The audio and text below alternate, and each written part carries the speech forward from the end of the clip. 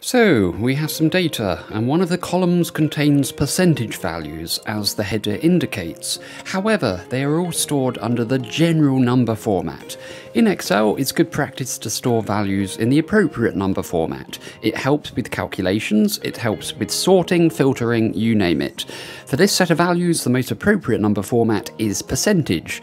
The problem is, if we select this column and go to the drop down and change it to percentage, we get some enormous values that quite frankly don't make any sense. That's because each of the original figures has been multiplied by 100, hence the 2 additional zeros. And we also have the same number after the decimal point, which is the default for this number format.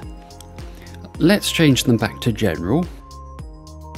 And to solve this issue, we don't need to faff about with formulas and we don't need to insert extra columns. There is a much easier way. In any cell not touching the table, input 10,000%. It will all make sense in a moment. You'll notice the cell's number format automatically changes to percentage. Copy this value.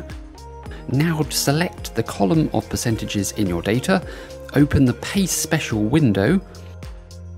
Choose divide because we want to divide those numbers by 10,000%. Now watch the magic happen. Select OK. Bam!